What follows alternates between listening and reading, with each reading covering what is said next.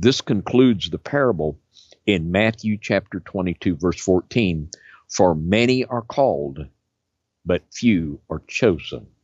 Now, when we've gone through this parable and unpacked it, we know exactly what that means. It's crystal clear. And what we're guilty of so many times is just cherry picking a scripture out of context. And when you take this scripture and you take it out of its context of the parable, you can put on it whatever meaning you want to put on it. But we have to understand this scripture as part of the parable, because it's the context of the parable that gives its meaning.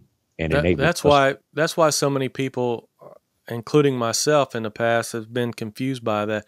Well, am I called? Am I chosen? You know, what's that mean? Yeah. And we need to know, and that's why we're taking time to sit with the doctrine of Christ, to give it the time it deserves. Like every parable has so much precious truth that it deserves our time and attention to draw the life out of the Word, because that's where our life and our strength is. Now, this scripture appears again, and let's read it in another location in Matthew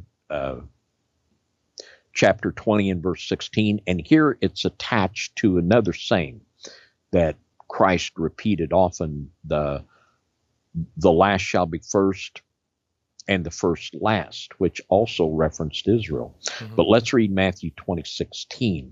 The scripture says here, so the last shall be first and the first last, for many be called, but few chosen.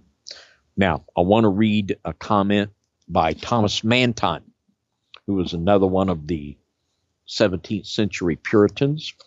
And I want to read what Brother Manton said about this.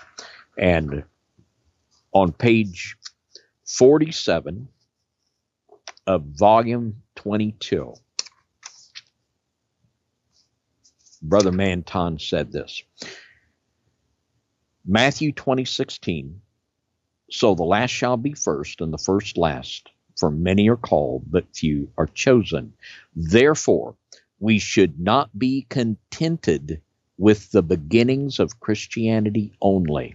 Many times there are plenty of blossoms and yet but little fruit. And those that have had good beginnings may afterwards greatly dishonor the name of Christ by their scandal or defections from him.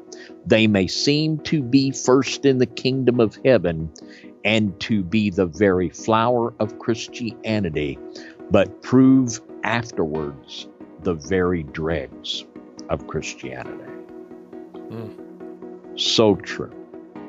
And this is the need for us to pay heed to what was said by Christ. The bride hath made herself ready. If you're a believer tonight, you have been called, and if you have responded properly, you have been chosen. And now the preparation begins.